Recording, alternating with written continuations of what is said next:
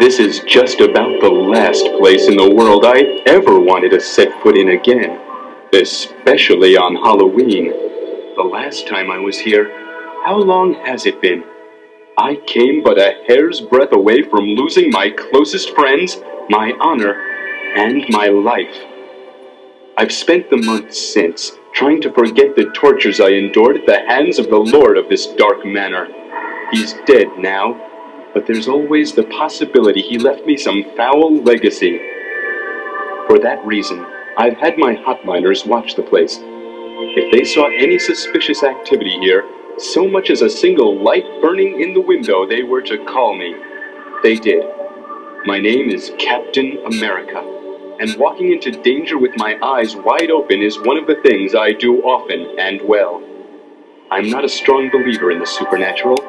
Sure, I've seen some strange things in my day, phenomena that I couldn't begin to explain, but I still believe that rational explanations exist for everything, including magic, ghosts, premonitions, the whole ball of supernatural wax. All that said, I must admit that this place, Skull House, has an atmosphere about it that makes the back of my neck itch. I know that evil is an abstract concept that cannot be perceived by the senses, but this house, as irrational as it seems, exudes an ambiance of evil.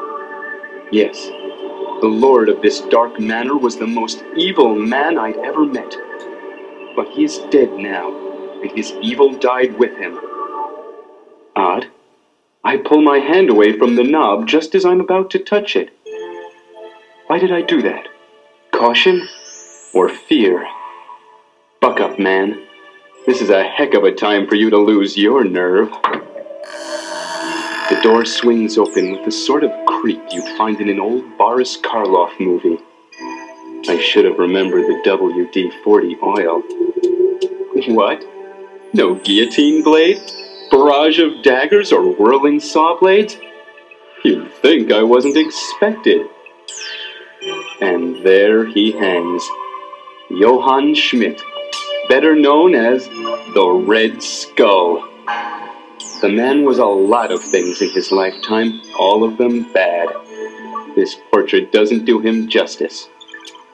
He first became notorious in Nazi Germany during World War II.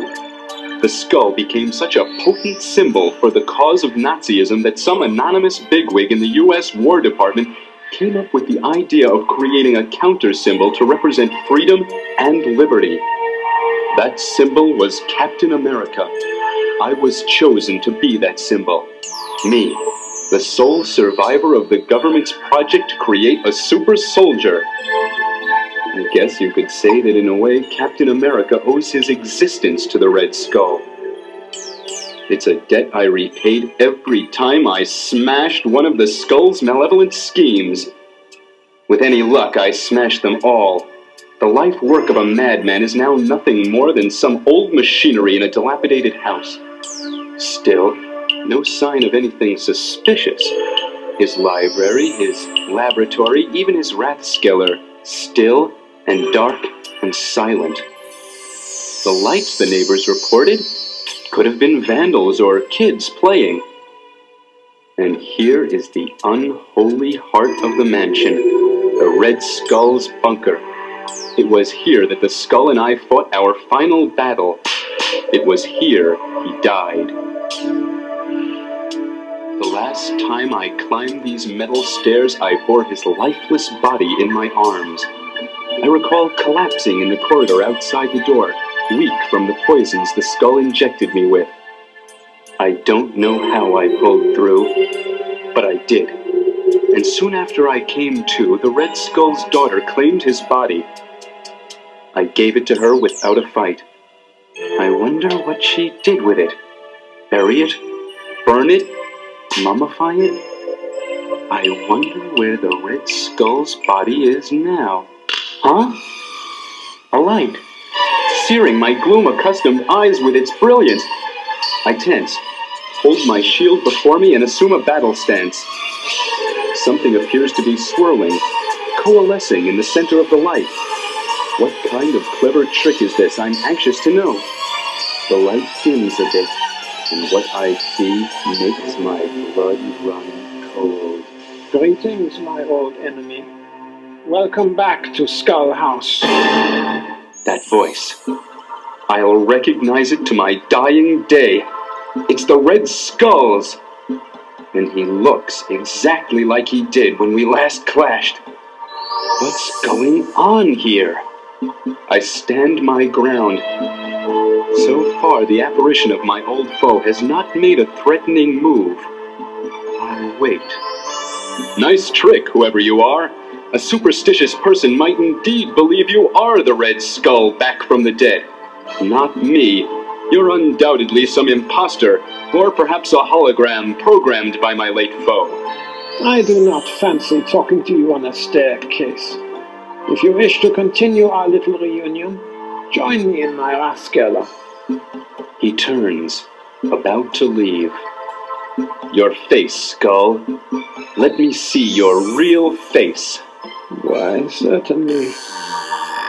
Satisfied?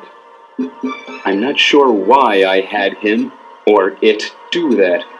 A hologram could have been programmed with both of his visages. Come now. The lower half of his body becomes a wispy trail. I bound up the stairs 4 at a time and slice at the swirling air where he stood. If anyone had truly been here, he wasn't here now. I checked the landing and doorframe for a hologram projector. None in evidence.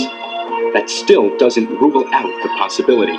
The only possibility I'm ruling out is that the skull is back from the dead. Whatever I saw invited me to the Rathskeller, you can bet it's a trap. But it's one I'm going to have to face in order to get to the bottom of this sham. When I enter the Rathskeller, I find him waiting for me. He's sitting at the same table where the two of us sat many months ago when he told me the story of his life as a prelude to our last battle. There you are. I was beginning to think you had forgotten the way. I approach cautiously. My flashlight shines through him. Come, sit down. Join me in a drink to your life and my death. I check the booth for the obvious traps and find none. Somehow that doesn't comfort me. Come now, Captain. Had I wanted to hurt you, I'd have done so by now. What I really want to do is drink and talk. I can't resist. My shield doesn't faze him. Put that ridiculous thing down. It can't harm me now. I'm not the Red Skull anymore. I'm the Dead Skull. Let's cut the nonsense. It's wearing rather thin. What's the point of all this haunted house malarkey? Always the skeptic, eh? You do me such injustice. Am I not your greatest enemy? Haven't I provided you with your grandest battles, your most satisfying victories, your greatest opportunities to prove your heroism? Wasn't our last battle the grandest of them all? You affirmed your superiority over me once and for all. Surely you remember how it came about. How I had my wretched daughter, Mother Superior, and her insipid playmates kidnap your Fraulein Bernadette and bring her to me. She was soon joined by 3 of your other closest friends, all captured similarly and consigned to my dungeon. I subjected you to rays and chemicals to accelerate your body's aging process. Was it fair that time had caught up with me but had spared you? Not one bit. Then, with you as my prisoner as well, I administered the 2 of us some poison so that when I went, I could take you with me. I propose that we spend our last few minutes alive, locked in combat. But you wanted to deny me that request and waste your final moments searching for a miraculous escape. So I forced your hand. Feigning to kill your friend, I made you abandon all hope and want nothing more than to kill me. I rejoiced. I brought you down to my level. But somehow you still managed to thwart me. Though I begged you to do so, you refused to snuff out my life with your own hands. No, you let the poison take me. Imagine the horror of having the last thing you ever see in this life be the sanctimonious face of your most hated enemy. What a cruel jest. Forced to concede final defeat in that way. The flames of the Inferno were a welcome sight after that. The leering apparition certainly had its facts straight.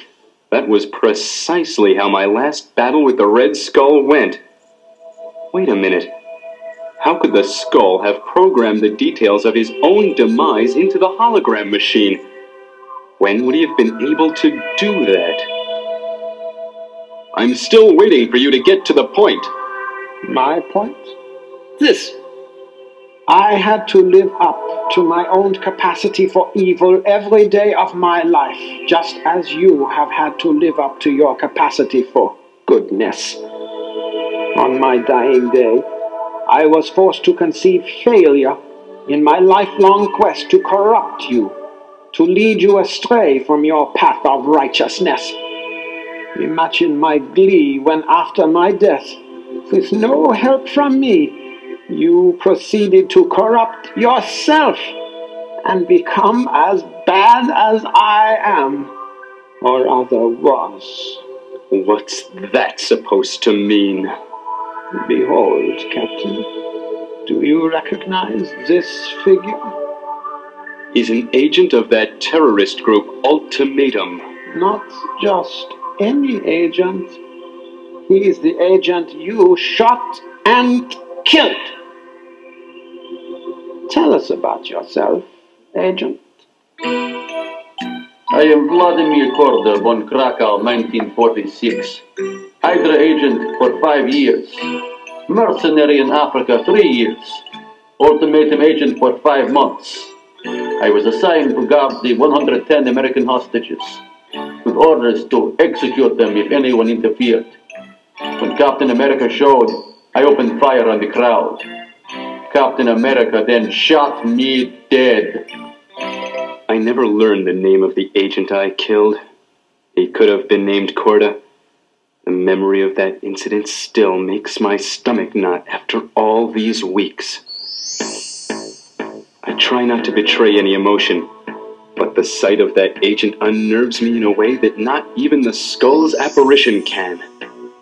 Again, I ask you, Skull, the point. Don't you see, Captain? By committing a little evil yourself, by taking a life, you have opened the portals to perdition and given me, your perfect opposite, a little life. That's preposterous. I am now an agent of a higher power than I ever dreamed existed, Captain. The task I am charged with is one I'd never have undertaken if my will were still my own. But you see, when you tainted yourself with evil, I, your perfect opposite, was tainted with a sliver of goodness. I am here to offer you a chance at redemption for taking a life. Ironic, no? And what is this alleged chance at redemption? When you murdered that ultimatum agent, you tainted yourself with evil. To cleanse yourself of that evil, you must die, and by your own hand. That's a good one, Skull. You want me to kill myself on your say-so? I know you, my old enemy. Your reverence for life and incredible will to survive render you incapable of surrendering any human life, especially your own. Your way is to never give up and keep on fighting to the end. Your destiny is to die gloriously in battle against impossible odds for the noblest of causes. So the powers I now serve have arranged for just that. Cast your eyes to the cabaret stage. Joining the man you murdered are 3 others of your foes who, like me, died in your arms in the past few months. Modoc, the porcupine, The scourge of the underworld, each of them restored to a semblance of life for the sole purpose of giving you someone to battle to the death. A grand gesture, eh? Gentlemen, at your pleasure. I still don't fully give credence to the specters standing before me, but the bullets and quills that volleyed past me, ripping apart the boot where the skull sat, those I can't ignore. MODOK, the mental organism designed only for killing, may be the deadliest of the bunch. While the others use more conventional weaponry, MODOK strikes with his mind. The table I was standing near explodes with a single laser-like blast from that focusing crystal on his brow.